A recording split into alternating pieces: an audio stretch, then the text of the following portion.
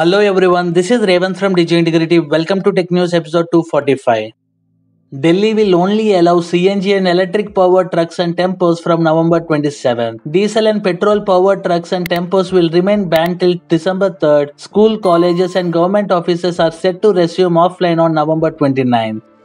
Hero MotoCorp's first electric scooter could launch with the Vida branding. Hero MotoCorp can't use the Hero brand for any of its upcoming electric vehicles as this brand is owned by Hero Cycles. The first electric scooter from Hero MotoCorp could launch by March 2022. TVS Motor Corporation, one of the largest manufacturers of 2 and 3-wheeler makers in the world. They have been linked a memorandum of understanding with the government of Tamil Nadu for an investment of Rs 1,200 crore in future technologies and electric vehicles. The MOU was signed in the presence of Chief Minister M.K. Stalin at the Tamil Nadu Investment Conclave 2021 in Coimbatore on Tuesday. In all, around 59 MOUs were signed at the conclave. They involved an estimated investment of over Rs 35,000 crore and are expected to generate close to 75,000 jobs in the state. Besides TVS Motor, Coimbatore-based electric vehicle manufacturer Boom Motors too have signed an MOU to expand its manufacturing base with an estimated investment of Rs 1,000 crore. Acer India and Dixon Technologies come together to make laptops under the Make in India initiative. Acer India via press release stated that factory would have the capacity to produce up to 500,000 laptops annually. The company also stated that the product-linked incentive offered by the Government of India is a game changer that will help increase domestic value addition while turning India into a key export hub.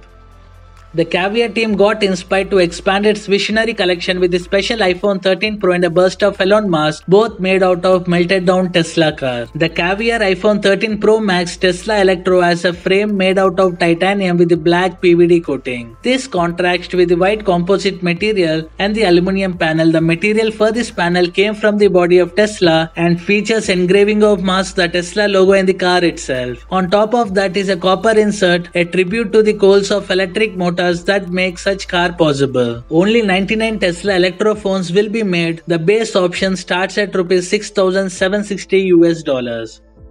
A vulnerability in MediaTek chipset allowed third-party application to eavesdrop on users. MediaTek patched the bug in October via an OTA update. No such event of eavesdropping in MediaTek-powered smartphones have been reported as of now. According to the Micromax representative, Micromax is going to launch a new smartphones in India around December 15th. OnePlus 9 RT is going to launch in India on December 16th. This device is essentially a renamed OnePlus 9 RT for the Indian and global markets. Ahead of the supposed launch, this device has been spotted on the OnePlus Care application.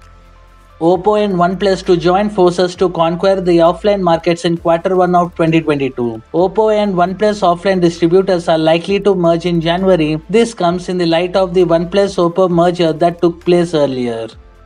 POCO X4 will launch in India in Q1 of 2022. POCO X4 NFC and POCO X4 GT are executed to debut in global markets, with the former internal testing has begun already. POCO X4 and X4 Pro models are expected to come in India.